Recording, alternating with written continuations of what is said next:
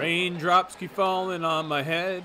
It was dumping in Auburn Monday night as Colfax and Placer met on the pitch. This was the second time these two teams had faced off, the last time ending in a tie. Placer's Ella Turner wanted to change that, but her shot's just wide of the goal. Later in the first half, Colfax on the attack. A loose ball is picked up by KAIA DIEDERICHS, who takes the shot. It's a top shelf goal for KAIA, and the Falcons lead at 1-0. But Placer would answer back with a goal of their own. This time, Turner would not be denied, as her shot is too hot to handle, and the HILLMEN have tied it up at 1. Second half action now, Colfax with a corner kick by Carly Patrick. She sends it towards the goal. The ball bounced around a bit. Placer cannot clear it. The Falcons get it to DIEDERICHS, who puts a great shot on goal. But what a save by the keeper, ASHLYN with the diving save and a beauty. With 2 minutes to go in the contest, Samantha Reddy Platt of Colfax advances the ball to the striker, DIEDERICHS, and from 30+ yards out, she lets it fly high and deep into the Auburn wet night. It's just in, and that would do it. Colfax stays hot on a wet and cold night.